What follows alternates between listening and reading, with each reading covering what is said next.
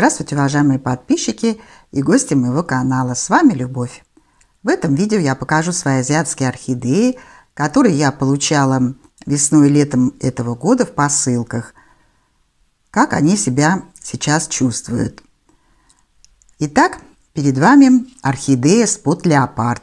Ее я получила еще 4,5 месяца назад. За это время у нее вырос вот такой большущий листочек. При получении он только слегка выглядывал вот здесь из розетки. Это меня очень радует. С этой стороны растущих корешков не видно. Зелень уже в горшочке. Корней много. С другой стороны покажу. Вот есть над горшочком растущий корешок. Виден с правой стороны. Все эти орхидеи я не пересаживала, но вот эту в ближайшее время собираюсь пересадить методом перевалки. Добавлю просто мох по окружности и вниз керамзит. Обязательно сниму об этом видео. Я поливаю эти азиатские орхидеи раз в 2 недели. Смотрела как-то видео с фермы, где сотрудница рассказывала о поливе таких орхидей. И количество воды примерно равно тому количеству, которое бы вместилось вот здесь до уровня полосочек на горшке. В том видео было сказано, что сажать орхидеи надо до уровня этих полосок.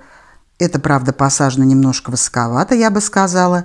И что вот это место сверху предназначено для полива. Вот примерно такое же количество воды я наливаю в поддон. Но здесь приходится поддончик небольшой, 2 раза наливаю. И орхидея выпивает это все. Вот такая красоточка. Очень она мне нравится. Больше всех меня радует своим состоянием на сегодняшний день. Обещали, что она с цветоносом. Он действительно есть. Я его еле нашла, снимала об этом видео. Вот он здесь вот малюсенький совсем, над ручкой там виден, над листочком. Но он, конечно, замер, как и мне писали в комментариях, и пока не растет. Следующие орхидейки, вот эти 2 малышки, я получала 3 месяца назад.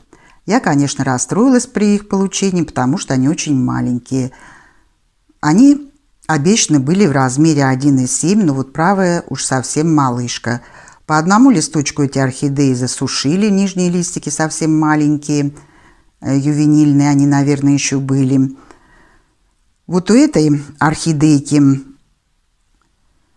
за это время вот этот листик подрос. Он был примерно вот на этом уровне. Вот посмотрите, насколько он вырос. Ну, больше каких-то изменений я не вижу. Корешок, как и был вот этот в горшочке, так и остается. Один. Больше других корней не развивается. И у этой малышки также корней не видно растущих. Вот здесь в горшочке так и был при получении. И вот этот воздушный был. Немножко, простите, вырос вот этот листочек. Ну, совсем незначительно. Их я пересаживать пока не буду. Поливаю также эти орхидеи. Наливаю в поддон водички, и орхидеи ее выпивают. Начала я их удобрять для роста. Использую удобрения для декоративно-лиственных растений раз в 2 недели. Эту красавицу я получила 1,5 месяца назад. Очень мне понравились ее листья. Цветы у этого сорта очень нежные, розовые. Здесь корней много в горшочке, но растущих я не вижу корешков.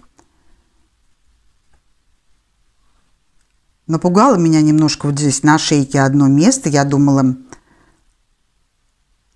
мне внушил цвет этого места опасения. Вроде как показалось, что там чернота, намазала Максимом. Но, слава богу, с орхидеей все хорошо. Растущих листочков здесь пока не видно. Но тургор листьев очень хороший. Надеюсь, что с орхидеей будет все хорошо. Ну и сейчас покажу еще 2 орхидейки, которые стоят у меня отдельно, потому что у них в горшочках подуры. Это орхидейка Summer Love, которую я получила 2,5 месяца назад. Вот у нее такие очаровательные цветочки, которые издают очень приятный нежный аромат. Несколько цветочков она засушила уже, но эти пока радуют меня. Листочков новых пока не видно, не растут. Тургор листьев хороший, но вот в грунте, вернее в мхе, в который она посажена, до сих пор есть подуры. Я их никак не могу вывести, хотя поливаю очень-очень редко эту орхидею. Я ее тоже не пересаживала. Здесь вот видны корешки в горшочке, вот в самом низу зелененькие. Просыхает она очень медленно. Новых корешков пока не вижу. Надеюсь, что с орхидеей будет все хорошо. И последняя орхидея, которую я получила по почте в последних числах августа. Так же, как и предыдущий, я ее заказывала на Авито. Это Лека-фантастик. Очень хотелось мне заиметь эту орхидею, этот сорт. И вот мечта моя сбылась. И вдобавок еще с цветоносом орхидеи. Цветонос развивается, с ним все в порядке. Много корней у орхидеи, хороший тургор листочков. Я ее пока также не пересаживала. Есть, вот видны растущие корешки. С этой вот стороны тоже. Поливаю ее так же, как и все азиатские орхидеи. Наливаю водичку в поддон раз в 2 недели. Надеюсь, эта орхидея скоро порадует меня цветением. Вот так чувствуют себя мои азиаты. 2 из них я буду скоро пересаживать, а остальные пока будут расти в тех же горшочках. Спасибо за внимание.